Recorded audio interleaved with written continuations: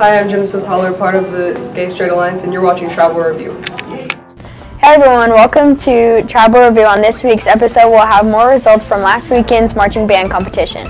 Also on the broadcast, we'll find out more about the color guard. All this and more coming up on Tribal Review.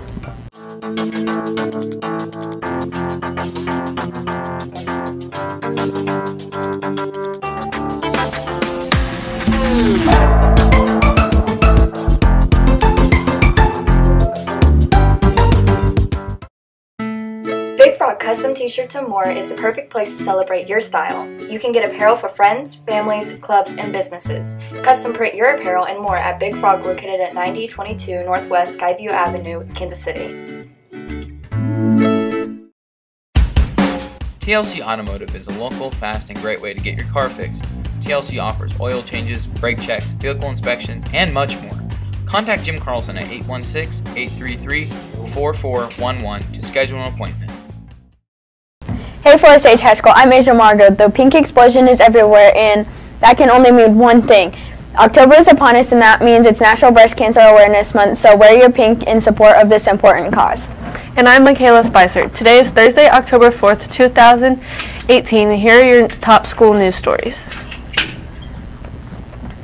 On Saturday, September 29th, the marching band competed in the AAA division of the Pride of the Ozark Festival at Ozark High School. On September 29th, they broke into finals and finished 8th overall. The color guard is hard at work this year. Travel Review's EJ Valdepina found out more about how their season is going. Karema has been doing color guard for 2 years. She loves the feeling after performing. My favorite thing is the show when we get to perform it and how the feeling is after we perform it and how great it was and how we did so much work and it all turned out well. Katana is the captain of color guard. She feels the new field is better this year. It's amazing. It's so much better than grass. There's no more holes to sprain our ankles in or break our knees. It's so great. Jonathan is the only male on color guard. He thinks this year is bigger and better. This year is a lot bigger than it has been in the last few years. We moved from around between 5 to 9 people every single year to a total of 14, the biggest it's ever been in our school's history. And so it's really exciting to have this many of us out there on the field, and it's definitely been one of our best seasons. Peggy Smith created color guard in 1967. Reporting for Tribal Review, I'm EJ Valdepina. Thanks, EJ. Coming up next, we'll get a closer look at the new stadium.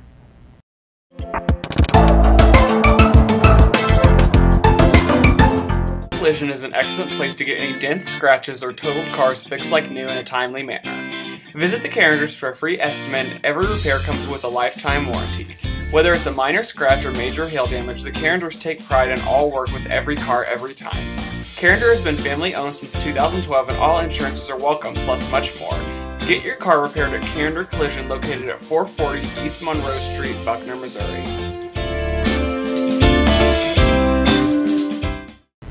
Welcome back.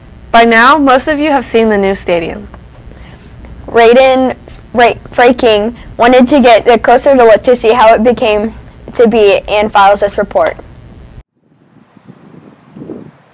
The turf placement for the field costs approximately $390,000. Coach Schartz finds that the improvements on the field are long awaited and overdue.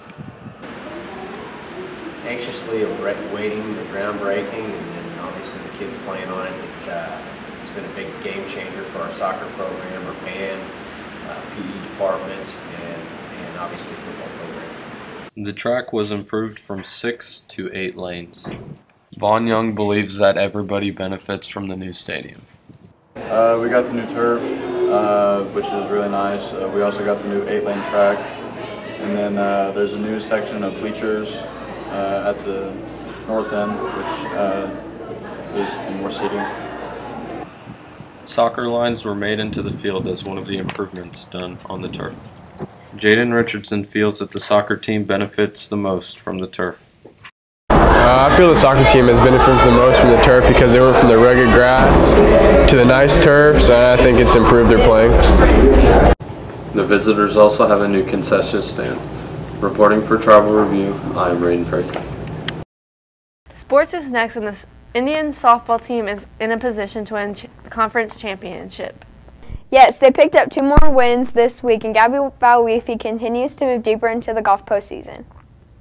That's right, Asia and Michaela. I'll have more results in sports at the other side of the break.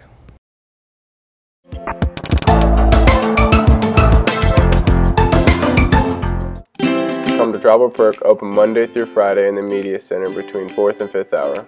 We're at the concession stands before school. They have everything ranging from 50 cents to $1. They have tea, hot chocolate, coffee, and apple cider. Come to Travel Perk.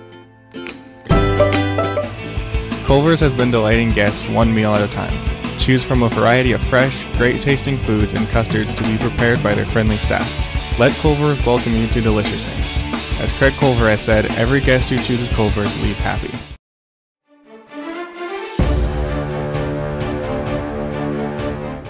Hey everybody, I'm Tristan Kander with your Indian Sports Report.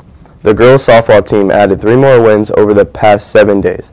They started with a 3-2 win over William Chrisman on September 27th. The Indians' offense exploded with a 21-0 victory over Ruskin on October 1st. But the big win came when the Indians avenged an early loss to Belton by coming up with a 9-2 conference win on October 2nd. Olivia Peters pitched a complete game with 3 innings where she put down the Pirates in order. The Indians tailed 11 hits, including Alicia Monday's 3-run homer over the left center field fence that broke the game wide open. The win puts the Indians in position to win the Greater Kansas City Suburban White Division Championship. They are now 10-1 in conference and 16-8 overall. The varsity volleyball team lost 3 matches in the past 7 days. They dropped matches to Oak Park 2-0 on September 27th, a match to St. Pius X, and a match against St. Joe Central 2-0 on September 29th in the Grandview tournament.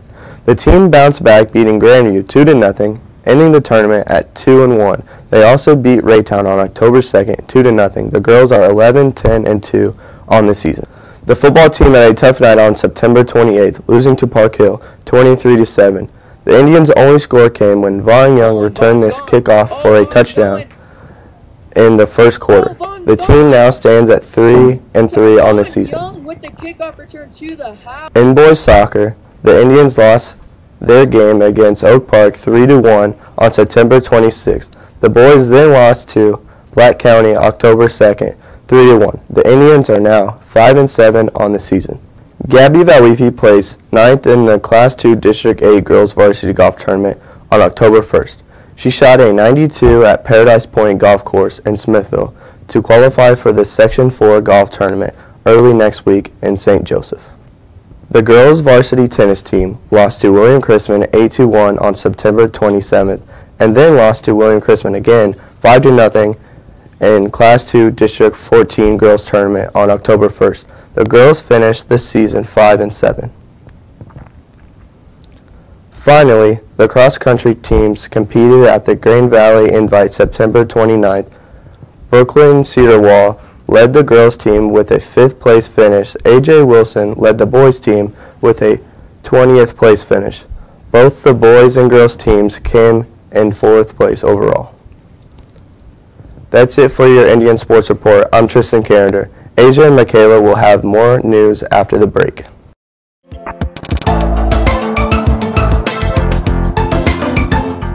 Enjoy Toscano's in our new waiting and dining area while catching up on your favorite sporting events on our big screen TVs. Come in and try the freshly made pizzas served with our homemade bread. Or try some of our favorites like the spinach artichoke chicken pasta or lasagna. Also, if you're in the mood for something new, try the spicy penne rustica or spaghetti carbonara. Let Renee and John treat you to a taste of Little Italy at Toscano's, located at 312 South Hudson Street, Buckner, Missouri. Welcome back. It's time for this week's Tom Tom Talk. The freshman students are settling in here at the high school. Travel Review's William Smith wanted to find out how they are fitting in. freshmen are enjoying the high school. I went out to find what they are liking most about it.